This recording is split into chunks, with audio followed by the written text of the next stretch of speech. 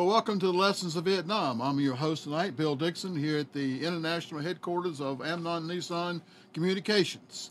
Hope you enjoy the show tonight. It's when did the Vietnam War start and when did it end? And when I'm either going to get you totally confused because there's about 6 different dates that the government has decided that the war began and so forth. But we'll get started on that. Those of you who tuned in on the last show we did, it was a kind of a follow-up on a show we've done several times about Joseph Hargrove and the other 2 young Marines that were left on the island of Koh Tang as a result of the Mayaquez incident. The young man who wrote the article, well, he's had some interesting phone calls and emails from some of that group. And guys, if you were out there by chance listening tonight, hey, nobody said anything about y'all having been involved that the 3 guys got left. You were doing your job. You went back to the ship. If there's anything that was said on the show, I would really love to have you on the show. We can do it by Skype, and you can give your part of the whole thing. But the main thing is to get those remains of those 3 young men brought home and get some closure for those families, and get the 3 names that were well, called deserters, and a little bit of everything else, get their name back out there to where it should be. But if you've got something that you want to say about that incident, we'd love to have you to come on the show and correct whatever it was, because that's my whole idea of being on the show, was to overcome some of the myths and confusion about the Vietnam War. It's the most misunderstood, misreported war has ever been in the history of the world, I believe.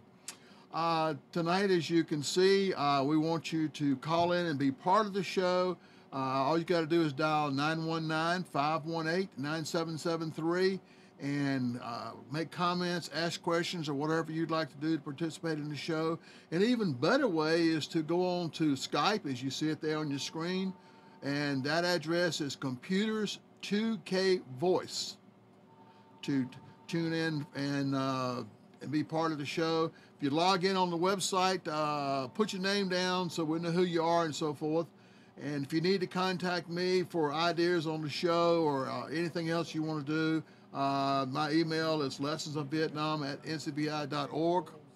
So that's to get us started on the show. It's some of the housekeeping and so forth we want to do. And so that's a couple of things coming up. Also, March 16th, we'll be doing a symposium with the North Carolina History Museum. That will be a symposium, and the subject matter is Vietnam, Gulf War I, Gulf War II, and Afghanistan, similarities and differences. I think it's going to be a very interesting panelist, a group of panelists on there to talk about the differences and likes. From what I've been told by some of the Gulf War I, there was a lot of similarity between that and Vietnam, but it didn't change quite a bit after that. So also on March 23rd, 24th, 25th, we will be doing a Vietnam experience at the North Carolina History Museum. We will have some of these shows running on a loop, so you can go sit down and watch some of these shows that you've missed. Also, the drama Etchings in Stone will be shown regularly with 1/8 version of the Vietnam Memorial Wall with the aspects of having a computer there and a printer, so we can look up a name on the wall and give you a printout about the person. We'll have some dioramas, some displays, weapons, vehicles, some helicopters, a little bit about everything to do with a Vietnam experience. Along with some real Vietnam veterans and so forth. So put those down on your calendar and get on with the show now. When did the Vietnam War begin and end?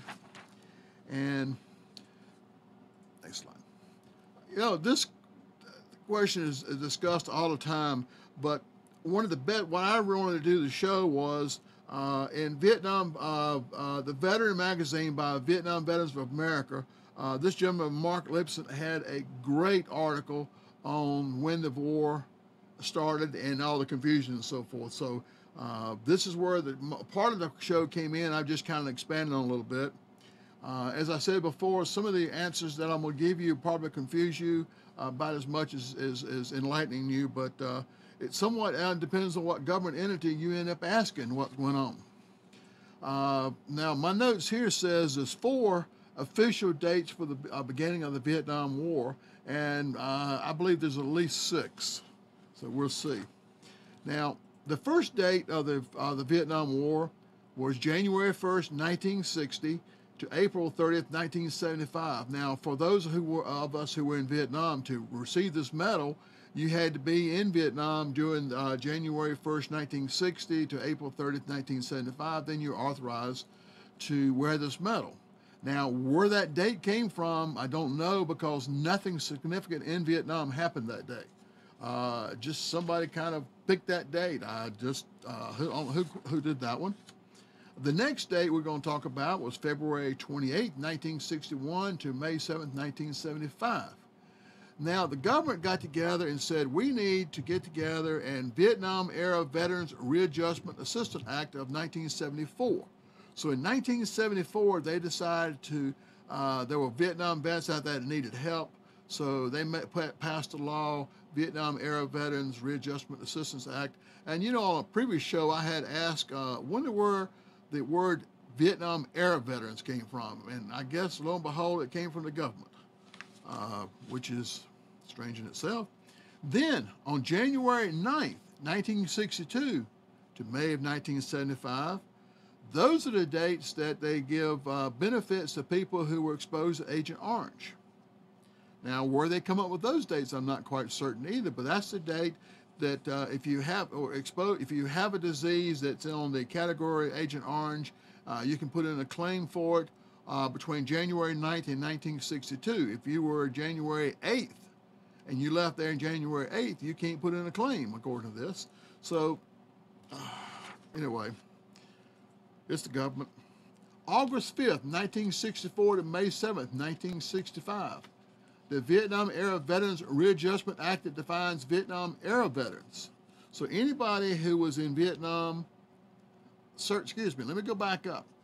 Anybody who was in the military between August 5th, 1964 to May 1965, May 7th, would be considered, I think that should have been 75. I think I got a typo there. I do that from time to time. Those are the dates that you are either a Vietnam vet or a Vietnam-era vet. I apologize for the mistype there. Sometimes my brain and the computer won't work together well. This was the day that the supposed Gulf of Tonkin incident that started the war. This was supposed to be August 5th, 1964 when it got started. So, then we have November 1st, 1955 to May 15th, 1975. This is the date that the Pentagon came up with to start their commemorative of the 50th anniversary of the Vietnam War. This is the date that the MACV, or the Military Assistance Command Group, started operations in Vietnam. That's where the Special Forces and so forth officially, they were there earlier. Now, June 8th, 1956, this is the date on the first panel of the Vietnam Memorial Wall. So if you look at the wall, it starts in 1956 and ends in 1975, and the first name on the wall is United States Air Force Tech Sergeant Richard Fitzgibbons, Jr., and he was actually killed by another airman. I don't know exactly what the system was on that, but he was killed. He was the first one on the wall in the Vietnam Memorial Wall. So that's another date. Now, part of the confusion out there is, you know, the myths and different stories and misinformation is things like this. If you look at the bottom right there in small print, it says, first U.S. serviceman in Vietnam to be killed in action, December 22nd, 1964. Now, this young man was part of the one of the earlier groups that went over to Vietnam. And I'm going to read you what the information I got from him here. June 1st, 1936, when he was born, he was killed December 22nd, 1961. One of the first Americans to be killed in action in Vietnam. Specialist Ford Davis was a direction finder DF operator on 13th May 1961, the 1st contingent of Army Security Agency, personnel arrived in South Vietnam. They set up a base in Tan Son Nhut Air Base, which is right there at Saigon. In fact, right today it's in the middle of Saigon. It's part of the MACV group and Radio Research Unit. And a friend of mine was, when he was a recruiter, was talking to him and suggested Radio Research Group. He said, "Oh, they'll never be sent to Vietnam." So much for that, huh? Now, his mission when he first got there was to find the enemy radios and so forth. And he was killed on a road right outside of Saigon by an ambush, December 1961. Now, according to his website here, it says, "Made Davis the first American soldier to lose his life during the Vietnam War." Now, where did that information come from? Well, it could come from this. Davis was not actually the first American to lose his life in combat in Vietnam, but apparently President Lyndon Johnson, in a speech made years later, referred to Spec 4 James T. Davis as the first American, and now several websites refer Davis this way. Either event, he was KIA. He was one of our guys that got killed in Vietnam. He was killed early on. And as I mentioned before, they named the place that he worked there at Saigon at Tan Son Nhut was the Davis Station. I'd always heard of the Davis Station and so forth. So, officially, unofficially, let's go this route. Unofficially, the United States uniformed military personnel were boots on the ground in September of 1945. This was the end of World War II and the Japanese occupation of Vietnam. Vietnam then was called the Indochina War. See, the French had left. The Japanese came in and took over and run the French out. We, in turn, went in and gave Ho Chi Minh and General Dip weapons and training to run the Japanese out. But when World War II was over, for some reason, the powers that be decided to give Vietnam back to the French, even though Ho Chi Minh wanted it to be all Vietnamese run, which has created the problem we had before. You had Vietnamese nationalists who wanted Vietnam as one country. So after the French came back in, they were fighting the communist, the Viet Minh, who were the communists there in Vietnam. They were actually fighting in what we normally think of now as North Vietnam and South Vietnam, because the famous Battle of Dien Bien Phu was right outside of Hanoi. But during that period of time, we were furnishing all the money. We were paying the bills for the French. We were sending in American soldiers as advisors. We were buying supplies, food. Basically, we were paying the bills for the French to stay there and fight during the occupation. And it just, you know, we had people going over there and getting killed and getting wounded, but they weren't part of the Vietnam War, because back then it was still French Indochina.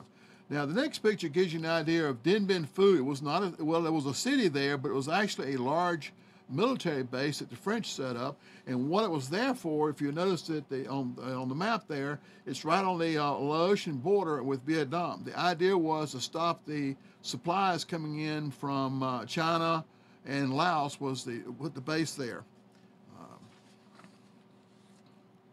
In September 26, 1945, the first American military personnel to be killed in Vietnam was Lieutenant Colonel Peter Dewey, who was also ambushed by the Communist Viet Minh in Saigon. Unfortunately, Dewey and other Americans were killed in Vietnam before June 8, 1965 and not listed on the Vietnam Memorial Wall, or can they officially wear the Vietnam service ribbon? Because they didn't exist officially, unofficially. So even though we lost people in Vietnam prior to that date, they were not officially there. So when did the Vietnam War begin? Well, I tell you, for me, it began in June of 1967. But when was the real beginning? I'm going to let you decide. January 1st, 1960, the Vietnam Service Medal date. Okay, that's when you qualified to wear the medal. February 28, 1961, the Vietnam Era Veterans Adjustment Act of 1974 picked that date. Now, what hat they picked that out of, I'm not quite certain. And then the January 9th, 1962, the Department of Veterans Affairs Day for Agent Orange. That was the date, Agent Orange. That was also the date. Then August 5th, 1964, the Vietnam Era Veterans Readjustment Act of 1974, which means that anybody who was in the military were considered Vietnam Era veterans or Vietnam veterans. That's where the Vietnam Era veterans. I'm not quite certain why there was a difference, other than there was probably some benefits supposedly go to the combat veterans that the non-combat veterans didn't get. I'm not certain what they are, because I think all of them are pretty much the same now. And then November 1st, 1955 is the date that the Pentagon's 50th anniversary, the commemoration of the war in Vietnam. That is, let's see, 1, 2, 3, 4, that's 5 dates right there. But let's talk about another date. Was the beginning date June 8th, 1964? When the date of use, that was the date of the first name on the Vietnam Memorial Wall, U.S. Air Force Techno Sergeant Richard Fitzgibbons Jr., which is another first date of the Vietnam War started. You know, it's no wonder there's so much confusion out there about the Vietnam War and misstatements and mistruths, and when even the government who put the war on, they sponsored the war, I can't come up with an actual date. It's crazy. So I guess it's kind of like, you pick the date you like. I picked June 1967 because that was my date. I don't know. It's crazy to. I can't imagine having a war and nobody knows for certain when it started. Was that also June 8th? Huh? 67? Mine was. I don't remember what date it was when I got there. It's probably somewhere around June 8th. I see June 8th, 56. Yeah. I saw June 8th. I got there probably around June 8th, no, 1967. Here, among your dates. Yeah. There's June 8th, 57. Yeah. There's June 8th, 64. Yeah. There's something is wrong. This is my birthday, June 8th. June 8th is your birthday. What is going on here? Did I you do don't that know. on purpose? No, that's the date. Okay. Unless the government may have said, Amnon Nissan's coming in, we need to make this on his birthday so can make sure he remembers it and so forth. It's moving right along. Okay. Let's talk about, now that I've got you totally confused about when it began. Like I said, just pick a date you like. And then your friend may pick a different date, and y'all can argue back and forth on which one is right, because it could be any one of the 6 or 7 dates. And it may be even some other dates that you want to pick. I mean, I don't know. Now, when did the Vietnam War end? That also has some confusions. Not much is when it began, but did the Vietnam War end in March 29th, 1973, when the last official combat troops left South Vietnam? It ended for the combat troops, but see, there were people left behind, advisors who were left behind, who were advising the South Vietnamese. There were military personnel who were at the big cities like Saigon, Hue, and Da Nang. There were military personnel there. So would that be the end of the war? So that was the date we officially left Vietnam as combat soldiers. Or was it April 30th when the last Marines got on that helicopter and left Saigon? By the way,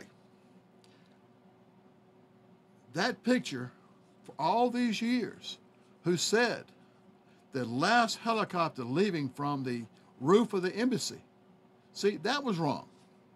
It did not leave from the embassy. That building is still there, by the way, but the embassy is gone.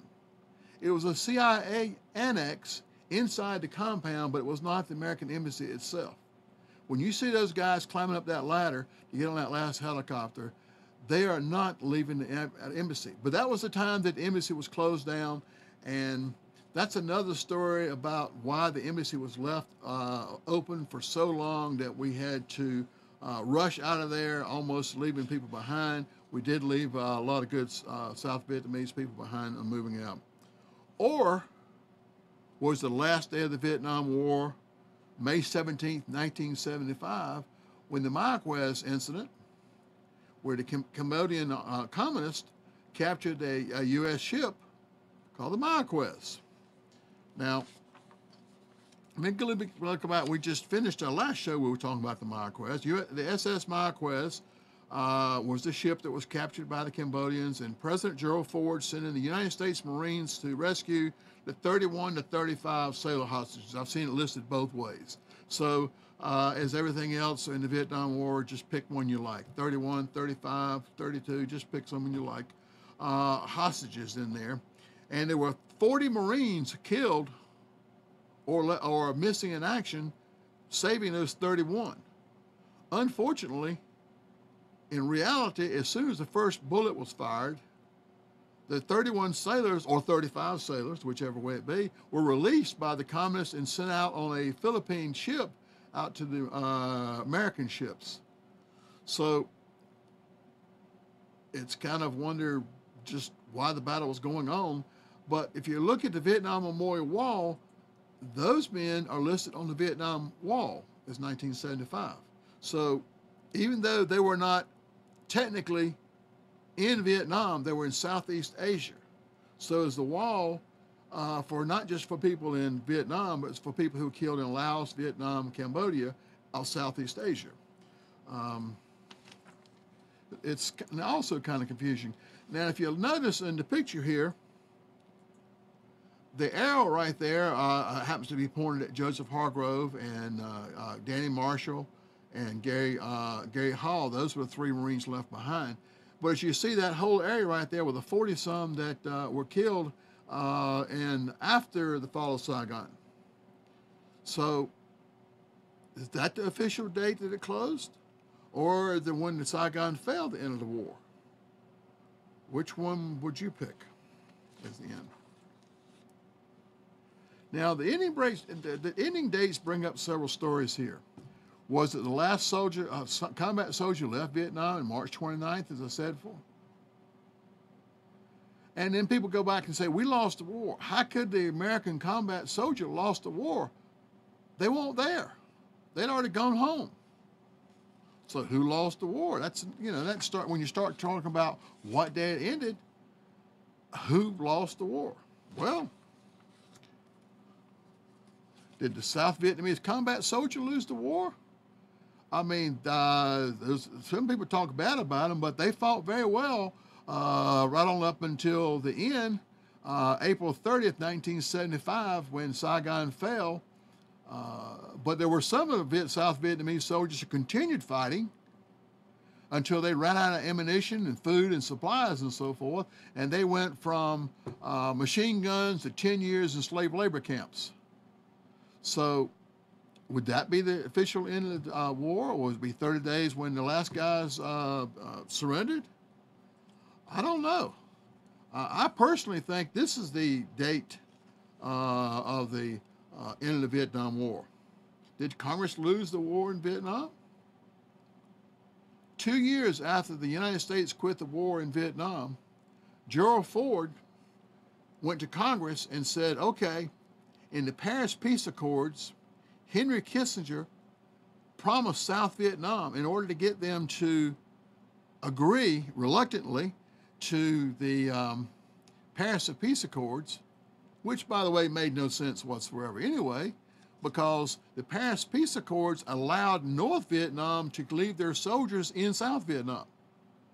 It's like, oh, they won't going to go any further. They're just going to stay where they are and get a suntan or whatever. But they signed a accord, and we were supposed to help the South Vietnamese people. But Congress said not only no, but hell no.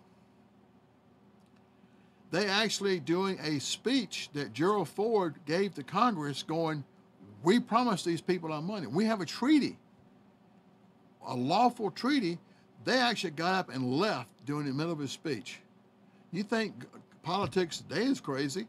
It wasn't much difference back when Gerald Ford was there, because they got up and left and wouldn't give any money. So with the day they got up and left, was that the end of the Vietnam War? Because it was pretty much over for South Vietnam because the Russians and the China was all giving money and supplies to North Vietnam, and South Vietnam was a country with no allies at the time. We couldn't even fly close to Vietnam the way Congress changed and so forth. So would that be the day that the Vietnam War ended? I think it is. Now, people hadn't quit dying until much later, but that was the end of the war, just where people were dying for no reason whatsoever up until that time. On April 23rd, this one really gets to me. April 23rd, at a speech in Tulane University, Gerald Ford was talking about the Vietnam War and how we got out and so forth. And you can remember, I just got to telling you about how Congress reneged on their treaty. Gerald Ford actually got up in front of Tulane University students, and I'm going to give this quote here. Today, Americans can regain the sense of pride that existed before Vietnam, but it cannot be achieved by refighting a war. What is it that can't be achieved? The pride? The victory? You got to remember, we walked off and left the South Vietnamese people. Whether we should have been there or not is not the question here. The question is, we walked off and left those people after we promised them with a treaty, our allies, that we would send them supplies, and we reneged on our treaty with them. Why should anybody ever trust our Congress again with this sort of stuff?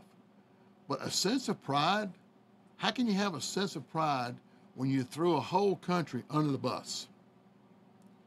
Now, see, the thing about it was, when this speech was made, as it says here in the notes, South Vietnam was devastated because the war was still going on. Now, the communist Russians and Chinese and North Vietnam were going, yay, team. The government, Congress is not going to give them any more money right up until the final thing. It's just, but even though Ford did, and Congress, I won't say Ford did, Congress did. Ford tried his best, but the way Ford came in was kind of pseudo-president anyway. You know, as Nixon resigned, he kind of just stepped in his place there, and I don't think he ever saw himself as president there. But he came in and had an obligation, he felt, to all the to the people who were leaving South Vietnam. You remember seeing on the news that helicopters were coming out. There were so many helicopters coming out. They were pushing them over the side of the boat. You hear about all the boat people, all the refugees who knew when the communists took over they were dead because they helped the United States fight in the South Vietnamese War. So they knew they were going to die, plus when the Congress took over. So he just said, okay, we need to help those people. Kind of parallels a little bit of what's going on today.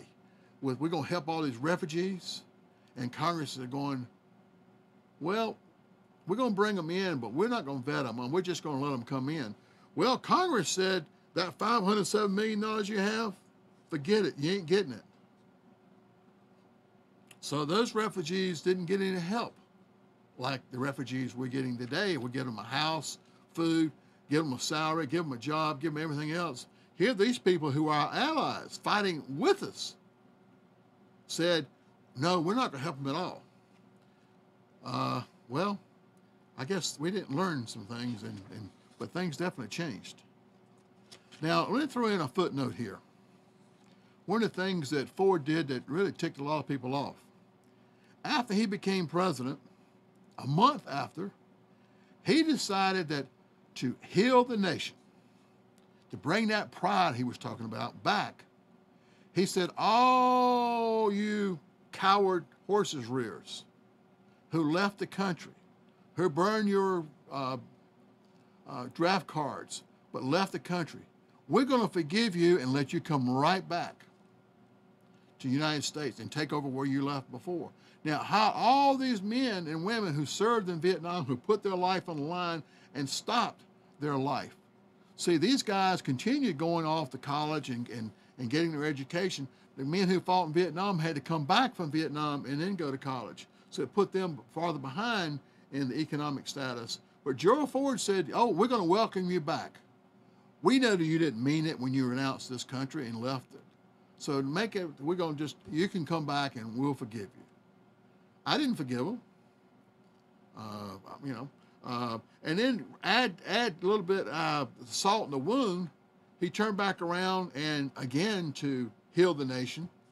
he forgave Richard Nixon for his impeachment and the Watergate things. And so he said, that's okay. We're just going to forget that and roll that under the carpet too, because we wanted to make sure we get on with our life, which was an outrage. By the way, the number that you need to call in and make comments or give me some help and so forth is 919-518-9773. And out there, and you want to add something to this, just go out there and do that. Let's talk a little bit about, again, the dates. The last American combat KIA in Vietnam. As an officer, this man served in Korea and in Vietnam. He was an advisor to the South Vietnamese. His name was Colonel William B. Ngo. He was killed by shell fire at An Loc, which was later to be another big battle before Saigon fell, 11 hours before the ceasefire came about. See, the North Vietnamese communists attacked, mortared, shotguns, or whatever you want to call them, artillery rounds, almost all military bases just before the end of just before the beginning of the ceasefire. There was no lull before the ceasefire.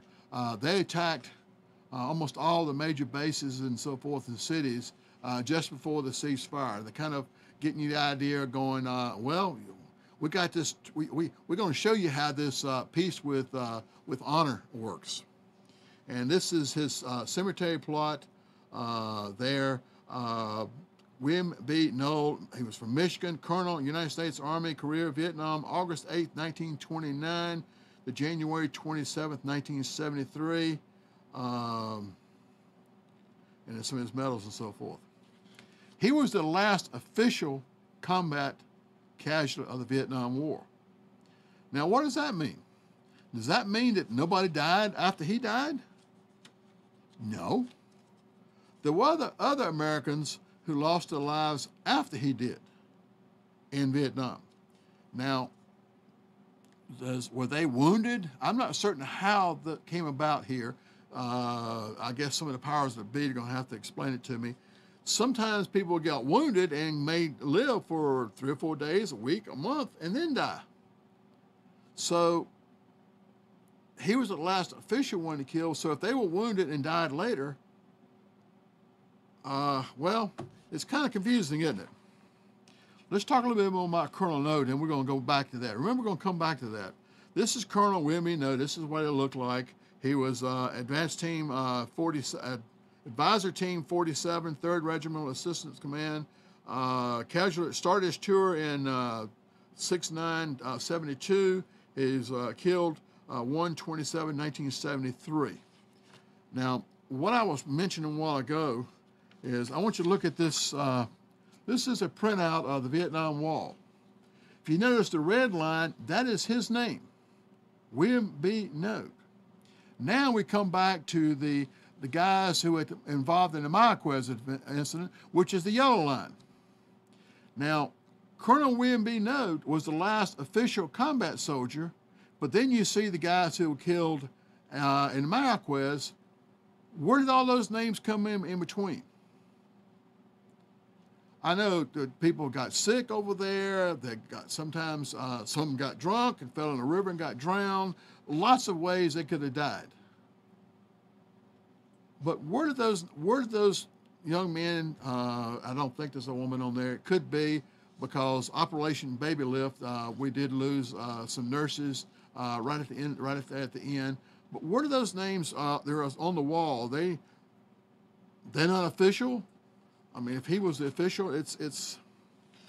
So again, we're going to ask you, when did the Vietnam War end? For a lot of the men and women who served in Vietnam in country, it has never ended. It's still going on. Many people died in Vietnam, but haven't laid down and be buried yet. What I mean by that, they basically lost everything in Vietnam. They lost themselves. They're almost just a shell back now. Where did that come from? Well, post-traumatic stress they received. Coming back going through what they did and coming back to their families. There were so many divorces and families broken up during that time. The effects of the defoliants that were sprayed, the diseases that were out there in the jungle environment, even things like almost like athlete's foot, but in Vietnam it was jungle rot, and those sort of things are still affecting lives and so forth today. Vietnam vets' children and Vietnam vets' grandchildren are all being affected by Agent Orange. Not all, but some of them are being affected by Agent Orange that was sprayed on the soldier then. So there's a lot of things out there. But the majority of those who served in Vietnam came home and made great citizens. In fact, 85% of them come home. I think that's was higher than any war up to then. They got on with their lives, raised their family, and added something to our country for the better. And some are going to tell you they never think about the war. Well, you got to watch those folks because they're going to lie to you about something. Because I tell you what, if they were in Vietnam, I don't care what their job was, whether it was on the line out there fighting in the jungles or back in the base camps or whatever, the war in Vietnam changed their lives.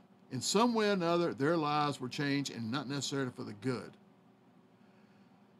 They're going to lie to you about something else because it's like the old saying, when were you in Vietnam? I was there last night. And we have found now that people who came home, got on with their lives, got out there, got a job, and did kind of put Vietnam back in their mind there, even though it was still there, and every now and then it would still pop up. But the challenge was that as they're getting older now, they're retiring. They don't have the activities they had before. So all of a sudden, a lot of those thoughts and memories are coming back to them now in their more seasoned ages and so forth. I got a couple of quotes here I thought were fantastic. Any man or woman who may be asked in this century what they did to make life worthwhile in their lifetime can respond with a great deal of pride and satisfaction, I served a career in the United States military. They went out there and did something that so many people didn't want to do, wouldn't do. I especially appreciate the young men and women today who joined. Back in my day, people were joined because the judge gave them a choice, either jail or Vietnam or the draft, or just went out and joined. A majority of the people who went to Vietnam were men who joined the military. There was much more of them than there were of draftees. And this one I think is also very good. Freedom is never more than one generation away from extinction. We didn't pass it to our children in the bloodstream. It's not something they inherit. It must be fought for, protected, and handed on for them to do the same. In other words, each generation has got to go out there and do their thing for our freedoms in this country. Now, we've talked a little bit about the Vietnam War and how it began and how it ended and so forth. But I want to throw in a couple of extra guys here that I think are worth noting. And tomorrow, ask them if you're a Vietnam vet, ask them your friends when the Vietnam War began and when it ended and see what they come up with. And you can kind of refer them back to this show and they can get confused like the rest of us. But, you know, the Medal of Honor is a very, very special thing. I am very fortunate to have met some Medal of Honor awardees. I won't say winners because they didn't win it. They went through a whole lot of hell to get to it. And unfortunately, a good part of the Medal of Honor recipients are received after they were dead. It was good for their families. But I'm going to talk to you about a special Vietnam veteran. This guy was somewhat of a maverick. You know, people always talk about you aren't really in the military until you get an Article 15. Well, I guess I was in the military because I got one. My problem was I've always been able to tell you what I thought and so forth. So I got an Article 15 speeding on Fort Belvoir, taking some Marines to go AWOL to the airport. But I got pulled over. This guy has got more medals than Alvin York or Audie Murphy all put together. And this is his picture. Joe Ronnie Hooper. He looks like a guy that could tell you where to stick it. In addition to the Medal of Honor, Hooper was also awarded 2 Silver Stars, 6 Bronze Star with V device, an Air Medal, the Republic of Vietnam Gallantry Cross with Palm, and 8 Purple Hearts. He wasn't much good for ducking, was he? Now, how did he get in the military? Well, he first enlisted in the Navy in 1956. He served and he served this period of time and received an honorable discharge in 1959. In 1960, he re-enlisted in the United States Army as a private. He rose to the rank of Staff Sergeant. But being the maverick that it was, he got several ARCA-15s. I'm surprised that he got ARCA-15s and after several of them and not a court-martial, but he got several ARCA-15s. He was brought back from a staff sergeant down to a lowly corporal. And eventually worked hard and got his stripes back, and he kept asking to go back to Vietnam, and they just didn't want to let him send him back over there. But finally, he was transferred to the 101st, and the 101st took him over to Vietnam in 1967, and he was a squad leader. Now, I'm going to read you the Medal of Honor citation he had, why he got the Medal of Honor: the bad boy, the hard to get along with, the maverick, the malcontent, but a real soldier. Hooper's unit was assaulting a heavily defended enemy position along a riverbank when it encountered a withering hail of fire from rockets, machine guns, and automatic weapons. Staff Sergeant Hooper rallied his several men and stormed across the river, overrunning several bunkers on the opposite shore. Thus inspired, in other words, they were going, show me, and then we'll come. Thus inspired, the rest of the company moved to the attack. With utter disregard for his own safety, he moved out under the intense fire again and pulled back the wounded. Moving them to safely, and during this act, Hooper was seriously wounded himself, but he refused medical aid and returned to his men. With a relentless enemy fire disrupting the attack, he single-handedly stormed 3 enemy bunkers, destroying them with hand grenades and rifle fire, shot 2 enemy soldiers who had attacked, and wounded the chaplain. Still leading his men forward in a sweep of the area, Hooper destroyed 3 buildings housing enemy riflemen. At this point, he was attacked by a North Vietnamese officer with whom he fatally wounded with his bayonet. I guess he ran out of ammunition and stuck the guy with the bayonet. Finding his men under heavy fire from a house to the front, he proceeded alone to the building, killing its occupants with rifle fire and grenades. But now his initial body wound had been compounded by grenades, fragments, yet despite the multiple wounds and loss of blood, he continued to lead his men against the intense enemy fire. As his squad reached the final line of enemy resistance, see, it ain't over because the fat lady hadn't sung yet. It received a devastating fire from 4 bunkers in line on its left flank. Hooper gathered several hand grenades and raced down a small trench which ran the length of the bunker line, tossing grenades into each bunker as he passed by, killing all but 2 of the occupants. And you know what they were doing when he passed by? They were probably shooting at him.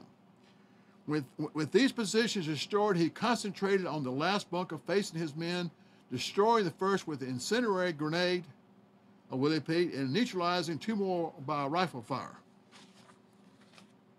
He then raced across an open field, stood under enemy fire, to rescue a wounded man who was trapped in a trench. Upon reaching the man, he was faced by an armed enemy soldier whom he killed with a pistol. Moving his comrade to safety and returning to his men, he neutralized the final pocket of enemy resistance by fatally wounding 3 North Vietnamese officers with rifle fire. Hooper then established a final line and reorganized his men, not accepting medical treatment until this was accomplished and not consenting to evacuation until the following morning. Now that man may have been a malcontent, but he was a soldier's soldier.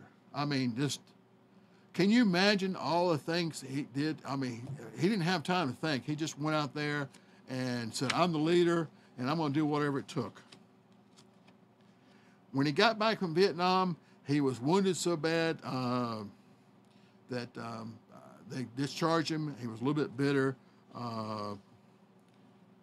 but he had been commissioned before. But before that time, he was commissioned before he came back from Vietnam as a second lieutenant, and was discharged again from active duty, and he went into reserves.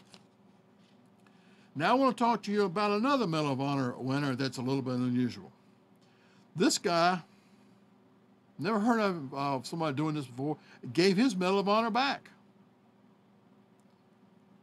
Now, let me say that again. Here is a guy who went out there and did what he had to do like this other guy, and he gave his medal back. He wasn't like John Kerry threw somebody else's medals over the fence. This guy said, just keep it. He was the chaplain. Charlie Leitke, I think that's where you pronounce his name, an Army chaplain, the only known recipient of the Medal of Honor to ever return the medal in demonstration of political dissent. Credited with saving the lives of more than 20 wounded men during a fierce battle in South Vietnam, Leitke transformed into a peace activist and ferociously opponent of the Reagan administration's policy in Central America. He came back he was a preacher, went into military, went 2 trips to Vietnam, came back, and was still involved in community work, and didn't like what was going on in Central America. In 1985, following a 47-day hunger strike near the capital against Americans' involvement in the Central American conflict, Leitke left his medal at the Vietnam War Memorial on the National Mall. Now, the park rangers go by every so often and pick up things there, and I can imagine what they had to say when they found a Medal of Honor there at the wall. But see, not only did he give up his Medal of Honor, but when you get the Medal of Honor, you have a lifetime pension and medical benefits. But he felt so strongly about his beliefs and protesting against the Reagan administration's activities in Central America, he just walked away from all of it. Maybe he was crazy, but he was definitely a man of his convictions. Now, let me read you a little bit about how he got his Medal of Honor, and you can appreciate him saying, I don't believe in what's going on, and I'm going to stand up for what's going on. On December 6, 1967, Leitke was participating in a search and destroy mission near the village of Phu Lac in South Vietnam when his company came under intense fire from a Viet Cong battalion. According to his Medal of Honor citation, the massive volume of fire forced the soldiers to hug the ground. It was Leitke who was the first to jump up into action.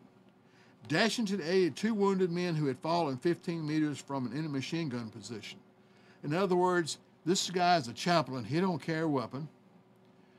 2 Americans were killed or shot within 15 meters of the enemy, and he rushed towards the enemy to help these guys.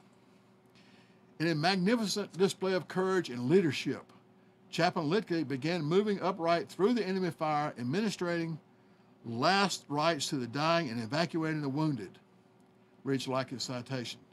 By the time the savage battle was over, a wounded Leitke had personally carried 23 men to the landing zone for evacuation, all while under heavy fire and without carrying a weapon. It was his first time in combat. There were 2 other chaplains who were awarded the Medal of Honor in the Vietnam War, but they were honored posthumously. Chaplain Leitke came back and served another tour in Vietnam, because his first tour was when he received the Medal of Honor, his first battle. Then he came back and said, let's do it again. He had fun. I guess, but he definitely was a man of conviction. Standing up, people shooting at you, you don't have a weapon to shoot back, and it's almost like you can't hit me. That's a lot of faith. Yeah, faith and getting out there. Now, as it says here, the American war in Vietnam was so many nuances. I mean, there's so many things going on, and with us supporting the South Vietnamese. Then we started taking over and fighting the war ourselves, and then we tried to come back and track the South Vietnamese. And as the war was binding down, the South Vietnamese were becoming, quite often becoming hostile to the Americans because the Americans were leaving, and these people had been in war almost all their life, and all of a sudden the Americans were going home.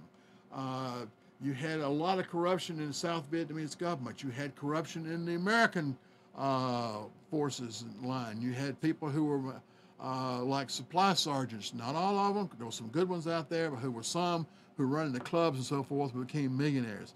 You had all these things going on. So how do you come up with a consensus of anything? You had the war protesters going on. You had soldiers who kept going back over there. As I mentioned early on, it was one of the most, and actually Richard Nixon made this statement, it's the most misunderstood, misrecorded, and full of myths and half-truths of any war in the United States that I've been part of. Going back to our last show, the misstatements, the mistruths, the myths about the 3 young Marines that had deserted, the 3 young Marines that they left on the island and never went back and got. As you're going through and you're studying, whether it's Vietnam or anything else, please don't go back and take any one source. As I showed you a while ago, Davis Station, the gentleman there, Davis was listed as the first man to die in Vietnam. That's because Lyndon Johnson made a misstatement and now it went out. It's like the story of who was the longest held POW. If you would ask most Vietnam veterans and people who studied the Vietnam War, they're going to tell you wrong. The longest held Vietnam POW was a guy by the name of Hugh Thompson. I had a senior moment here. I lost a guy that was 6 months later from him, who everybody else thinks it was. But Hugh Thompson was the longest. So when you go out there and study, don't take a single source. I mean, I know it's going to be hard for y'all to understand, but the internet lies and everything on Facebook ain't the truth. I know it's going to be a shock for some of you. No. Who get all your information and on politics and what's going on in the country through that out there. But go out there and do your own research. Go out there and check it out. Talk to people. Whenever possible, talk to somebody that's there. But even people there see things a different way. It's amazing. You know, they talk about eyewitnesses. Some guys, some say the guy had on a brown jacket. The next guy says he didn't have a jacket on. One guy says he was 6 foot tall. The other guy says he was 5'2". So even live sightings and so forth, or eyewitnesses, are not always true. But go out there and check as you study and on anything. Now, our next show is scheduled for February 22nd. I have put out requests to 2 different guests. I haven't heard back from them yet. Hopefully I'll get one of them, and then I'll have the other one lined up for that. One of them was at one of the final battles of the war, Canton, the Battle of Canton, just before Saigon fell. And one was on the last plane to leave Vietnam. In fact, his picture was taken. He didn't even know it until several years later. He went back on a mission he became an attorney and went back with a law group, and his wife saw a picture in Hanoi in one of the museums there and says, "That's you, Jim." And that Richard, excuse me, his name is Richard Penna, and she said, "That's you, Rich." And he looked at the picture and says, "Yeah, there's my briefcase." So I got them, and I've got some more people lining up that so you don't have to listen to me each time. But again, please reach out there and give me some feedback on what you'd like to see. I want to cover John Paul Vann, who was a very special man, American citizen during the Vietnam War. He was ostensibly all the way through the war. I want to do a report on him. I'm hoping one of the guys that my guest, who was also knew him, can give us some insight. Also, I want to do a story about the women who we lost in Vietnam. There was one nurse killed by hostile fire. There were some other nurses at the end of the war. One of the things I want to do is Operation Baby Lift. As the war was winding down, the Amerasian children, which were the children of the American soldier and the Vietnamese women, were not looked upon favorably. They were looked upon more favorably than the French children who were left behind. So there was a plane load of Amerasian children who took off from Saigon, and shortly after Tan Son Nhut Air Base, shortly after it took off, it exploded, killing everybody aboard, basically, and the nurses and so forth. And why it exploded, they felt like when the babies were put on, somebody put on a bomb or something with it. So that's another show I'm working on. Another one I'm working on is How We Lost the Vietnam War. That one is kind of politically fringe there. I don't necessarily go along with what it says, but I think it's information that would be needed out there as you study the Vietnam War. Again, thank you for tuning in. Looking forward to seeing you next time, and have a good evening.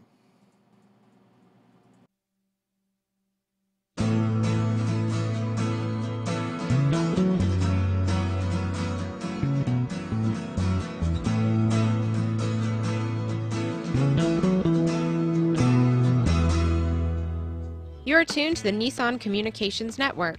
If you tuned in too late, you can always watch each program in its entirety or download an MP3 audio file of it in the archives section on nissancommunications.com. Don't forget to subscribe to our YouTube channel, follow us on Twitter, and like us on Facebook.